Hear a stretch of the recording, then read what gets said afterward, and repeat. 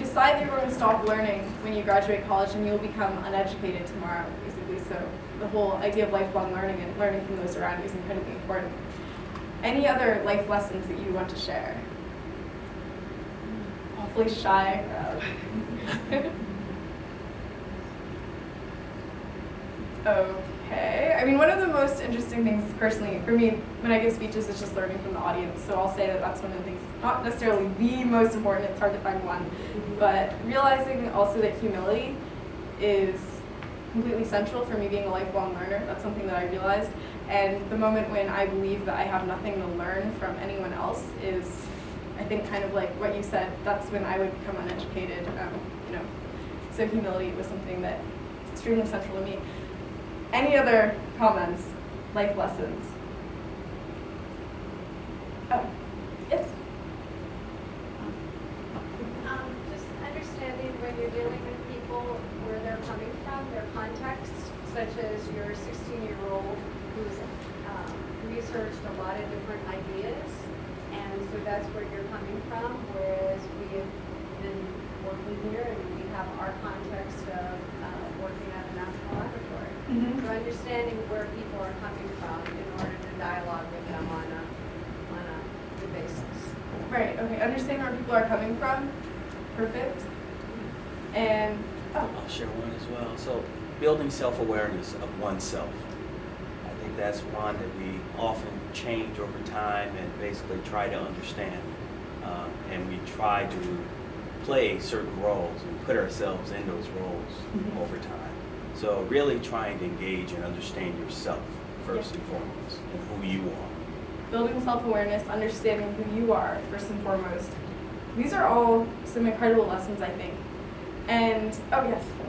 Yeah, one of the things that, especially with teenagers, bringing up a child, I've found out that if you engage the child intellectually, you know, most parents do, what they do is they take the child to this class or this course or this, you know, they're basically doing the work of a chauffeur. That's not what I mean by engaging the child. But if you engage them intellectually, I think they learn a lot more, and as a parent, I learned a lot more. Like, for example, Isfar always wanted to learn, you know, study physics. But okay, you want to study physics, tell me what is space. Go find out. I don't know, you don't know. Go find out. So he would go and, you know, search everywhere, you know, Google up, you know, and present me with what he found out. And right now, I'm proud to say that he knows almost as much physics as he is. That's incredible. I completely agree with you. Or, Really, you know, like, what is time? Go find out. taking that proactive role in parenting, really engaging intellectually with your children. I can definitely remember moments when my parents did the exact same thing. And I was reading Amy Troll's book, which some of you might have read, Battle Hymn of the Tiger Mother, and she says somewhere in the book that she was in class and she was kind of struggling to feel as passionate about some of the issues, and she commented, "My parents never discussed politics and philosophy with me at the dinner table. You know, that just didn't happen." And I thought that's really sad, because what we need to be doing is we need to be engaging intellectually. My parents would just start conversations based on the things that we saw in the news, based on the books that we were reading, and they encouraged my sister and me to argue with them if we disagreed, if we could provide enough solid evidence, and it really taught me how to reason. And I think that being able to engage intellectually that proactively with my parents is one of the most valuable gifts that I've ever been given.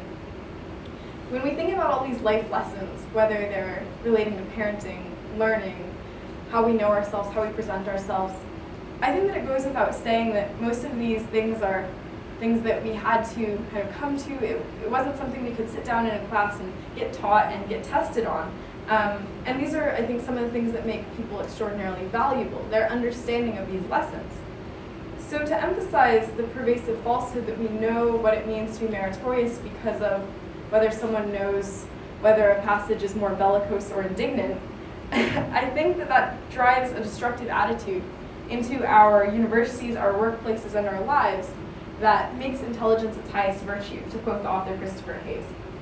And his writing about merit was really what inspired me quite a bit, and he said this: "It isn't just a celebration of smartness that characterizes the culture of meritocracy, it's something more pernicious, a conviction that smartness is rankable, and that the hierarchy of intelligence, like the hierarchy of wealth, never plateaus." While smartness is necessary, it is far from sufficient. Wisdom, judgment, empathy, and ethical rigor are all as important, even if those traits are far less valued. Indeed, extreme intelligence without these qualities can be extremely destructive. But empathy does not impress the same way smartness does. Smartness dazzles and mesmerizes. I found this to be very poignant because going to high school, I realized, yeah, this is true. When we look around and we think, who are you impressed by? Who is the kid you want to be? Then the juniors and sophomores that I talk to, they want to be the kid who got into Harvard. They don't want to be the kid who is on the courtyard cleanup crew and picking up napkins that other people have left behind and basically taking care of the school.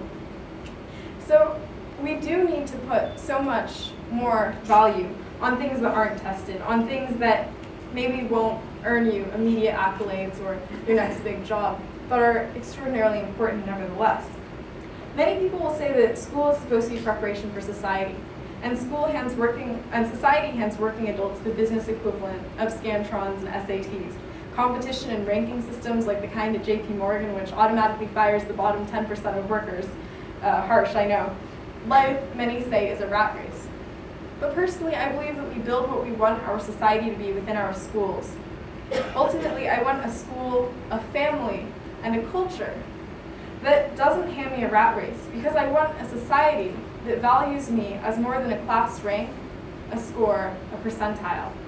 We value the people in our lives, I hope, not because of how they do on some objective scale, but because of who they are. People who eat and dance and love and cry, and whose brief moment in the sun makes ours a little brighter. And I dare you to show me a test that can measure that. Maybe that's why Google's Laszlo Bock, who's Senior Vice President of People Operations at Google, so basically in charge of hiring, said this. And obviously I don't necessarily agree with this statement. This was just off of a New York Times article about Google's hiring, and it's called How to Get a Job at Google. It's very interesting. Laszlo Bock said GPAs are worthless as a criteria for hiring, and test scores are worthless. We found that they don't predict anything.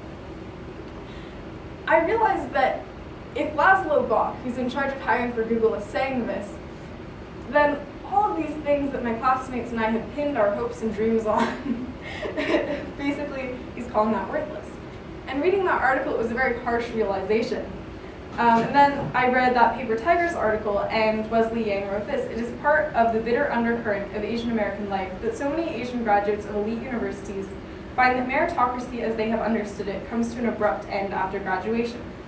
If between 15 and 20% of every Ivy League class is Asian, and the Ivy Leagues are incubators for the country's leaders, it would stand to reason that Asians would make up some corresponding portion of the leadership class.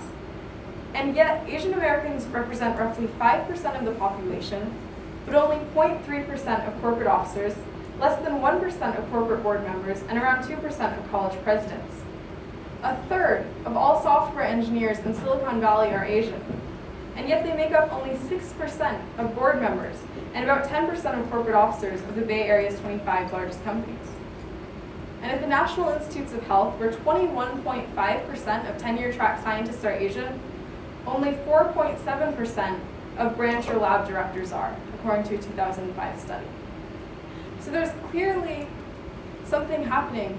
While there are extreme levels of educational attainment and amazing contributions in science going on, there are not as many leaders, not as many role models for young people to see who are at the top.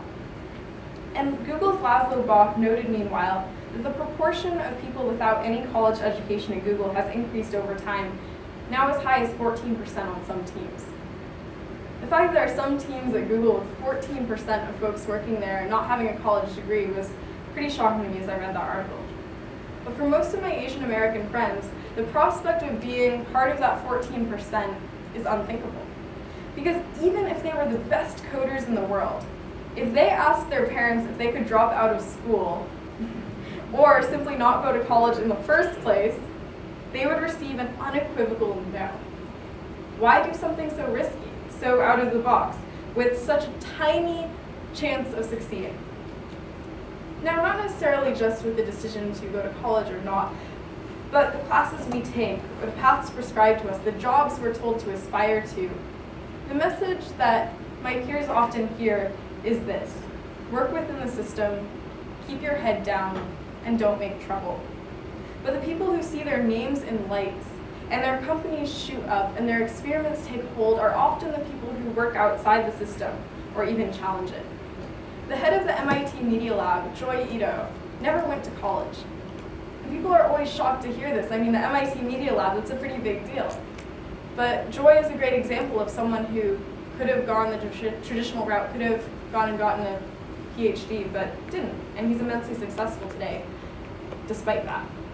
Raise your hands if you've heard of the Teal Fellowship.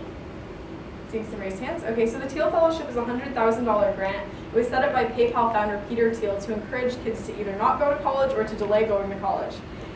And there are 20 fellows selected every year in an extremely competitive competition that includes detailed proposals, telephone interviews, and then this final cutthroat competition in the heart of Silicon Valley. Madison Maxey was a 20-year-old Teal Fellow who left school to design her own line of blazers, financed by backers on Kickstarter. The title of her project was Building a Brand in 365 Days, and she raised tens of thousands of dollars very quickly. In 2010, a teenager named Dale Stevens applied for the Teal Fellowship, and he started a movement called Uncollege. He wrote a book called How to Hack Your Education that became a bestseller, and he actually did indeed drop out of college. He today travels the world to talk about alternatives and the importance of real-world learning. Now, the message that I hear from things like the Teal Fellowship, Dale Stevens, Madison Maxey, and others is extraordinarily different from the one that I heard growing up. And the message that I heard growing up was an expectation, not even an expectation, just an assumption that my sister and I would go to college. It was an assumption because it was an assumption that we wanted to be successful. It was an assumption that we wanted a good place in society. And it was an assumption of my parents and everyone else's that college was the first prerequisite. I started organizing TEDx Redmond when I was in 9th grade, and one of the kids I met through organizing that was named Mohammed Adib. And he started designing apps for Android phones. He actually made a lot of money off of that. They were bestsellers. And because of his work, he was offered an interview on Google's campuses before he had even graduated high school. So what I'm seeing from people like this, people like Dale and Mohammed and Madison and all these others who have traveled the world and debated education issues at TED and sold best-selling apps and gotten interviews at Google, is that it is possible to find success outside of conventional systems. And it is possible to do it very creatively, and I think that parents should take note. Which is not to say that everyone should suddenly drop out of college, decide to, go do a startup in Silicon Valley, because that path isn't for everyone. But as I did ask at the beginning of this talk, where will the next Steve Jobs come from if his parents won't let him drop out of school? I think that we need more role models who are defying conventional paths. We need to look up to people like Joy Ito and realize that, yeah, there is no one single path that will be right for every single person. But we also need more role models, period. My friend Jessica Jang, the girl that I quoted at the beginning of this talk, said that the turning point, the moment when she stopped hating her Asianness, was when she began watching a TV show called Avatar. And she said that that was the turning point because of this. Oops, I don't have the quote, apparently. It was just, I think the turning point for me personally was watching Avatar, which has all Asian characters, many of them dark-skinned, and all of them very cool and well-developed. All I had as a kid before I intentionally started seeking out diverse media was like Cho Chang, the Harry Potter character. Personally, media is huge for me, and it's a pretty important part of improving wider social perceptions. I agree. Two of my close friends, who are both Chinese-American girls, have told me that on multiple occasions their parents have told them, speak more quietly, don't make as many jokes, and don't argue. Maybe that's what docility and some antiquated definition of femininity require, but obedience and quietness, humorlessness, and non-confrontation are not going to be the traits of the next Fortune 500 CEO, television star, or president of the United States. So we need to change the image of what it means to be Asian American, not just in media, not just so that young people around the world have more people who look like them to look up to, but we need to change that image at home. That's where it starts. However, the things I've discussed are not necessarily specific only to Asian American Pacific culture, because this talk was never just about being Asian at all. Forget that childhood desire to be white, forget my long-held desire for role models and leadership who looked like me. Forget for a moment my heritage, and realize that this is bigger than any one ethnicity. This is about challenging something far deeper. The underlying idea that merit is a single score, a single grade, a single school you get into, a single place you go to work, a single anything. Creating schools and workplaces that embrace independence and innovation, being adventurous enough to rebel against the status quo expectations for credentials and test scores, and highlighting positive media images of diverse people in leadership roles. All of this helps to promote the idea that the strength of a society comes from the diversity of ways in which we define merit and reward it. No economy of diverse individuals can flourish if we do not find merit in wider expressions of excellence beyond smartness and academics. As we learn to recognize and reward the value of a broader spectrum of human talents and skills, we in turn expand, advance, and diversify our financial systems, the richness of our shared way of life, and the quality of our existence. It starts with us, and I strongly believe we can do it.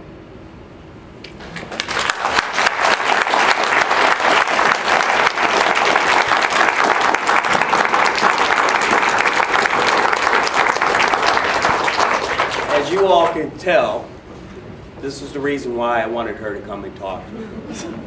She's quite remarkable young lady, and I was very honored to be in the audience to see her at her first speech. She has hit on some things that we've talked about here at this laboratory quite a bit, and I appreciate your knowledge and your perspective and bringing that to us from, sorry, but such a young age.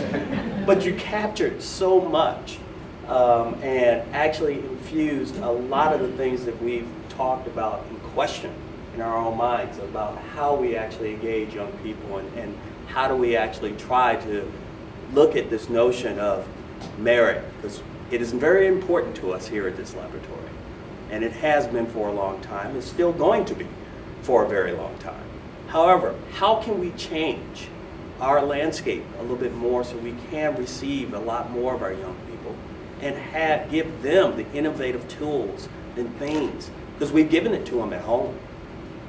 And as a result, they need that energy, that level of engagement all throughout the day, not just at home. And unfortunately, we're going to have to figure that out as we move forward. It's going to be a hard change for us as a laboratory to culturally change that landscape, but I think it's one that we could really look to. So I want to give about 5 minutes or so if you all have any questions of this wonderful young lady, and let the questions begin.